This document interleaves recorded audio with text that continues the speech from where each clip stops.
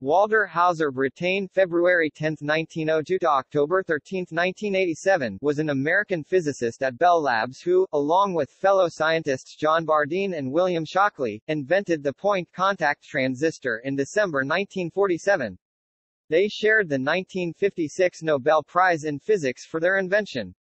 Brattain devoted much of his life to research on surface states. Walter was an active member of Walla Walla Country Club in the 1970s until his death in 1987. Awards and honors. Walter Brattain has been widely recognized for his contributions.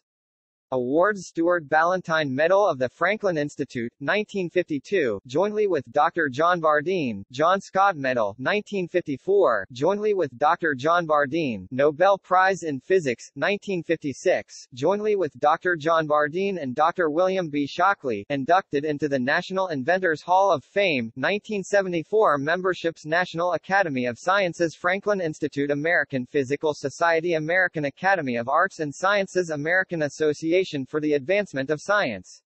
Commission on Semiconductors of the International Union of Pure and Applied Physics, Naval Research Advisory Committee. Honorary degrees: Doctor of Science, Portland University, 1952; Whitman College, 1955; Union College, 1955, jointly with Dr. John Bardeen, University of Minnesota, 1957.